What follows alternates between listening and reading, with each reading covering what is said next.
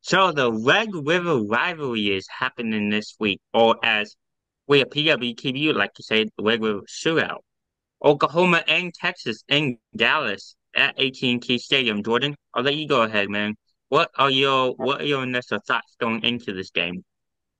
All right, first off, both Texas and Oklahoma entered this game at, I believe, 5-0.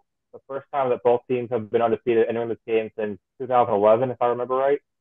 And for this game, obviously, it's a huge game, right? Oklahoma, Texas, this is the last time they'll meet as Big 12 rivals before both enter the SEC next year. This is a massive game, a game that we could see twice. Of course, we know the Big 12 does not have divisions, so they take the two best teams with the conference record and have them play each other in the Big 12 championship game. So this is obviously a game we could see twice. What I'm looking at is a quarterback matchup in this game. Quinn Ewers for Texas against Dylan Gabriel for Oklahoma. Which quarterback has a better day? Quinn Ewers, it looks like, has a better wide receiver core to throw to, but we will see what happens.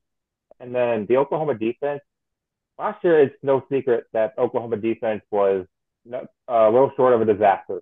They've been playing much better this year, so it'll be interesting to see how much better they will play. Texas won this game last year 49 to nothing. I do not think we'll see a 49 nothing game this time. Evan, I'll let you state your thoughts. So, like you said, they're both 5-0. That's pretty impressive. Oklahoma's beaten the teams they needed to beat. They had a little bit of a close scare versus Cincinnati. Obviously, Texas this year, they beat Alabama on the road, and then they've been hot ever since, beating up on a pretty good Kansas team last week.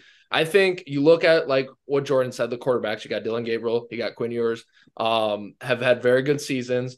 Jonathan Brooks, the Texas running back, averaging over 100 yards a game. He has 5 touchdowns on the year. I love Texas. I love Oklahoma's defense for a Big 12 defense. They're a pretty decent defensive team this year if you watch them.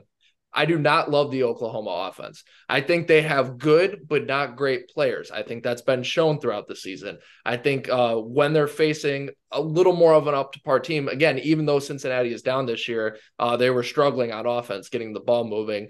I think I'll save my prediction for later, but I like Texas. They're an all-around team. This has a little bit of trap game feeling to it. Obviously, it's a neutral site game. But to me, just Texas is just a straight up better team, and it's actually because I don't trust the Oklahoma offense.